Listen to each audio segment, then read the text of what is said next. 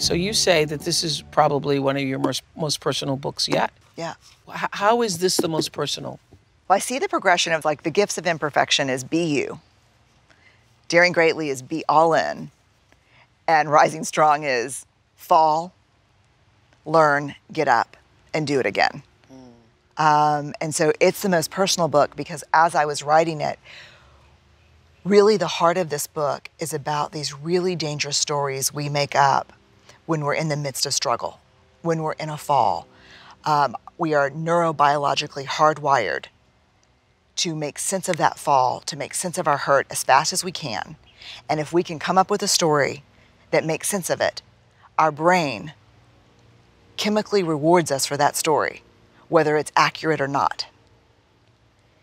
And so for me, what became very important is to write a book to help people understand when you fall, the stories you make up about your fall need to be really tested. And so as I was writing it, what I realized was that my stories of failure and heartbreak were the ones that gave me the most access to understanding what was happening behind the scenes in the story. Because we all do it. We all do it. I mean, if you and I finish this interview and we walk down the hill, and I say, thanks a lot, Oprah, I really appreciate it, and you go like this,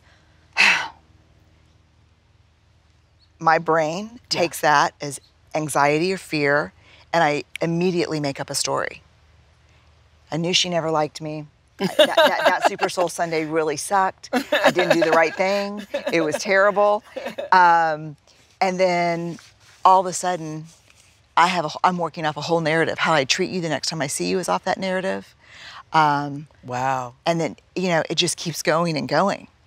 So how do we make sure that, or know that the story that we're telling ourselves is in alignment with what actually did happen? Yeah, that's the rising strong process. That's the rising strong process. Right. Yes. So if we use that example of just you and I together. And so there's three pieces, the reckoning, the rumble, and the revolution. The reckoning has two easy, seemingly easy, but pretty difficult pieces. The first thing I have to do is when you look at me like that and I feel something in response to it, I have to acknowledge, woo, a button's been pushed. I've been hooked on something emotionally is happening here. I'm responding. And then I have to be willing to get curious about what it is.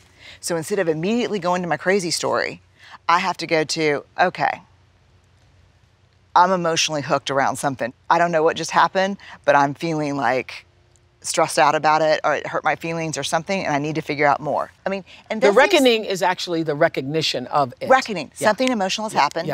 But the big piece of the reckoning, and this is the part that really shocked me, is I'm willing to get curious and look into it.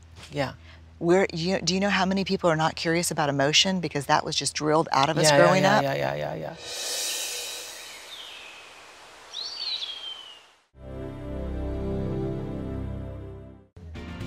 Hi, YouTubers. I'm excited to give you an update about our own YouTube channel.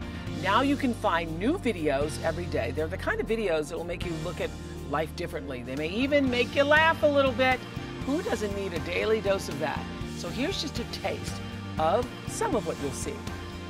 Subscribe to the OWN channel today, and we'll see you on YouTube.